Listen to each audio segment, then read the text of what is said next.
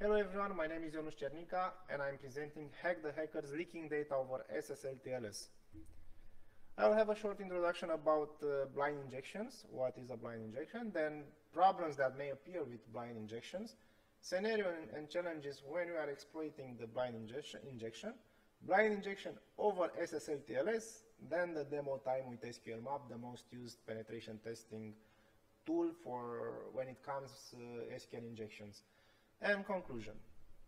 Who am I? I'm a security researcher for Future Networks 5G Lab, also PhD student at Department of Computer Science, Polytechnica Bucharest, CTF player, penetration tester, entrepreneur.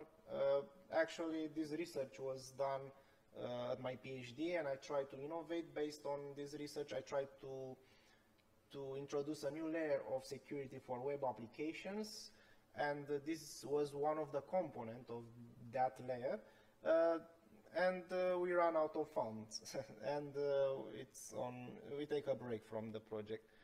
And the former bug bounty hunter, I used to be involved in many bug bounty programs.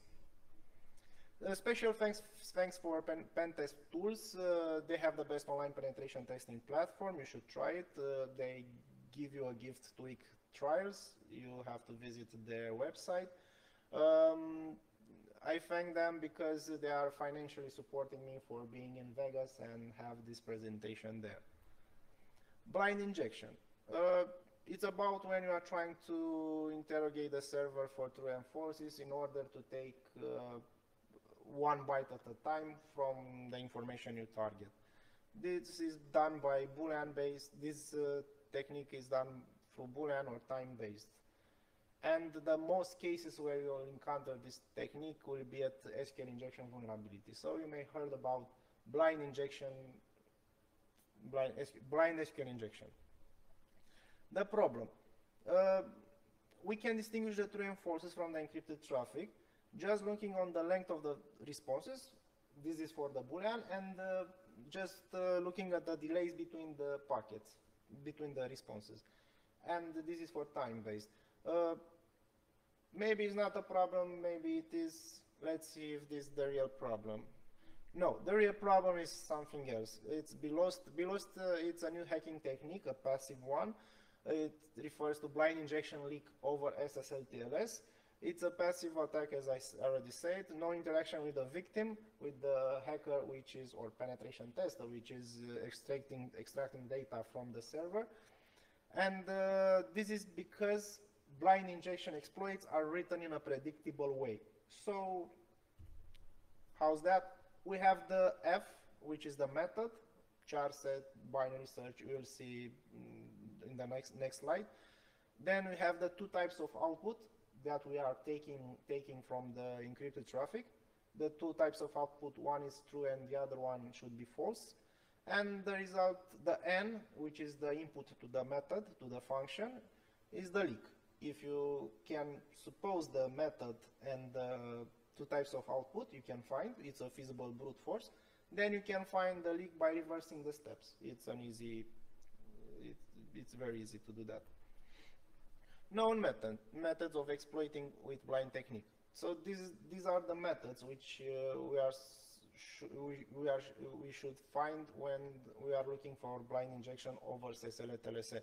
The char set method, which you have the letters and the digits, and you are starting to take the first letter A in this case and interrogate the server. Is the first letter of the information A? And maybe he said false. Then you go to B. You go to C, till you have a true from the server, and the server will say, yes, this is the D letter from the information. The first letter of the information is D. Good job, go to the second one, and so on. So we can reverse. If you suppose that the hacker did this, the char set, and used A, B, C, D, 0, 1, 2, 3, or 0, 1, you'll have this. This is challenging. You'll see in the next slides. This is the way how this work, because most of the hackers use this in their scripts. The binary search we can use also as a method for exploiting the blind technique. The binary search, which is an optimized way to extract data from the servers. The SQL map is doing this, and it's an improved way of the binary search because it's not on the old ASCII. He's starting with the printable characters, and he's starting with the letters. Then it has some changes on the its binary search. And we have a demo with the SQL map, and you'll see that it's very easy to reverse the steps. And bit shifting, again, it's not so common, but it's a method, a known method, and I encountered it in a tool which it was doing SQL injection. Challenges with the extraction methods. No challenges when we are dealing with optimization techniques like binary search or bit shifting, because we already know the code, how they are doing, and it's easy to reverse the steps. But we are having some challenges when it came about charset method, because here it was the biggest challenge. Okay, biggest challenge.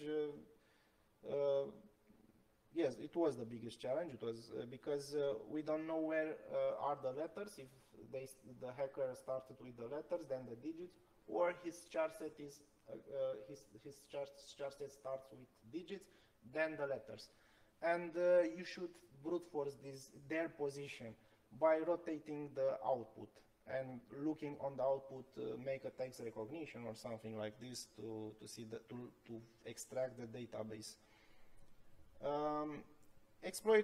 How you exploit this over SSL TLS, over this protocol, it's an important one. We have the length of the packets. We are using the length of the packets for Boolean based, and we are using the delays between the packets to find the true from the server when it comes the time based. In some cipher there is a padding involved, so we still exploit this problem because it would work if the block size is smaller than the difference between true and falses. So true and falses will be differentiated by a huge length. And as a disclaimer, it's not a problem with SSL TLS protocol. The problem is in the way we are written the exploits to exploit this type of attack. Scenarios of exploiting, we have the penetration testing company, which is doing a penetration test, and our pen tester is extracting with SQL map the database from a vulnerable web application. And can be a huge problem because someone with the encrypted traffic from his company or the internet service provider, because this is the second scenario, can look at his traffic and reverse the steps and take the same database as the penetration tester did. This will be included, this scenario will be in our demo. You'll see later. Our internet service provider, which has all the traffic, and he can start digging for information, start digging for database where our script kiddies or even professional hackers or penetration testers are trying to exploit databases, and our internet service provider can take the same database. And the third one, maybe one more reason why large countries have a strategic interest to pass the traffic of another country to their infrastructure. Maybe could be a reason, I don't know. Over Tor, future work. I was thinking at Tor, but I don't have exit notes, but if you have exit notes, maybe it is challenging to see what happened there, and if a script kiddie or a penetration or a hacker, a professional one, will dump some database in the wild, and you should be aware of the cell padding. And if you are lucky enough that your true and falses are bigger than the cell size of the padding in Tor, then the block size, it's smaller than the difference between true and falses, then you are lucky and you can recuperate the information exactly like the hacker did. Tools and exploits database. We try to analyze some tools, we analyze some tools, we analyze some exploits from exploit databases, and with no exception we find that all those tools and all those scripts were supposed to exploit blind injections were written in an unsafe way, and there is a big impact on when they are trying to exploit.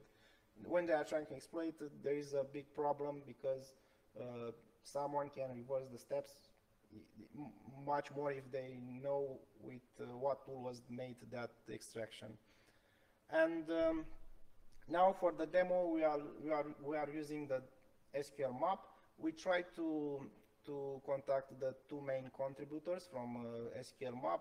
We didn't have a reply for 2 months ago, and we are doing this demo because even I would hide from you that SQL map, and I wouldn't say a word about SQL map. Most of you guys already think about SQL map, that it may have the same problem, this problem, and you can check it very, very easily. So let's start the demo.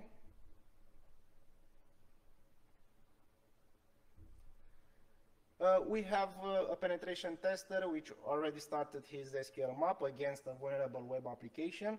The SQL map will find the exploit, the vulnerability, and will confirm it.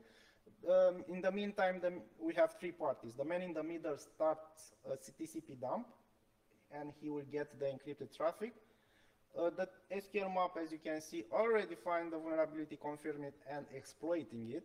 So he's dumping data from the vulnerable web app. Man in the middle, he's listening on the traffic. He's taking the traffic. He's dumping all the traffic, even if it's encrypted. We'll see in seconds that that traffic, it's all about server hello and then the encrypted packets. And from those encrypted traffic will dump some data like packet lengths. Now we are doing this. So I will open with Wireshark. You will see that there is an encrypted traffic. Okay. So here it is. Look, encrypted traffic, server, client, exchange, hello, and so on. Then we are trying to dump some data packet length to a CVS file. With that file, we are running a Python script to take the packet length from the vulnerable web app to the penetration tester, those packet lengths we are interested in. And from those packet lengths, we'll see what packet lengths are for true and what are for falses. And we'll have a file with false and trues, and we'll feed our local SQL map with the same false and trues. Right now, I'm creating on the man in the middle a database. Doesn't have any connection with the database that was exploited before in the vulnerable web app. You can create any database. It's a dummy one, like the other one, but let's suppose that is a real one. And now we are trying to start an SQL map. Man in the middle will start an SQL map on his local machine against his database, which is already vulnerable to SQL injection with a web app, through a web application on the local machine. And right away, before SQL map starts to exploit that database, the man in the middle will start feeding the SQL map with the same responses as the vulnerable web app feeds the pen tester. And you will see that the SQL map will have the same results as the pen tester. The SQL map from the man in the middle will have the same results as the SQL map from the pen tester. So right now we are having the application which responds with the same true and false as the vulnerable web responded to the penetration tester. And now we save the file. We have the responses, false and trues, and as you can see, the SQL map is extracting the same data as the SQL map from the penetration tester. Let's see till the end. So the message from the database was extracted too. So what happened? So what we did in the demo, the pen tester from a company A, exploit a vulnerable web application with SQL map. The man in the middle took the encrypted traffic through a TCP dump, and he did a passive attack. How he did this passive attack? So it was no interaction between the man in the middle and the other two parties, web application and the penetration tester, no interaction. So this can have a big impact, this problem I found. So he extracted the true enforcers from packet lengths, from the encrypted traffic. So it doesn't matter if it's encrypted or it's not encrypted, doesn't matter. He just took the packet lengths and feed his local SQL map with the same true enforcers to leak the data. Or you can reverse these steps and create a tool that do the same but much faster. I did this to see the impact, to understand the impact much in an easy way. So the result, it was that the man in the middle, as you can see in this picture, took the same information as the pen tester did with the vulnerable web app. So this can be very tricky because when you are using SQL map, you should consider this. You are extracting data from vulnerable web applications, and those extracted data, those dumped databases, can be extracted by anyone only with your encrypted traffic. And it's not. There are many cases where you can have problems like this char set method. So how can we fix this problem? For the char set method, it's an easy way to shuffle the order of the characters in the char set, and only your exploit knows the position of each character, and someone like the man in the middle will not know ever. And for the binary search, you should add some extra steps. Of course, it will have an impact on the optimization because binary search tries to optimize the process. You'll have extra steps, but it's safer for you to add those extra steps. Conclusion, so the way we are writing blind injection exploits should be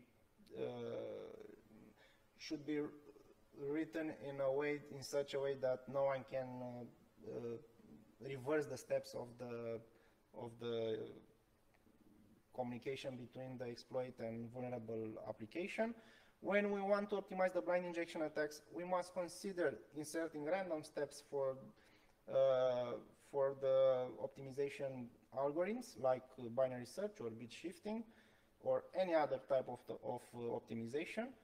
And as a defensive tech, you can consider this. So as I said at my PhD, I tried to introduce a new layer of security for web applications. Okay, it's a threat hunting. It's a layer because it's post-exploitation. It's a threat hunting, like a threat hunting. And what I was trying to do was to find ways to confirm attacks without looking at the payload, so the payload complexity doesn't matter. We are looking for other things in the data, like in this case the packet lengths, and confirm an SQL injection, and so on. Maybe some attackers won't take this in consideration. They will need full optimization. They want to take the data as fast as possible. So maybe can be feasible as a defensive technique. Even those problems with blind injection will be known from today. Thank you. If you have questions, please ask me.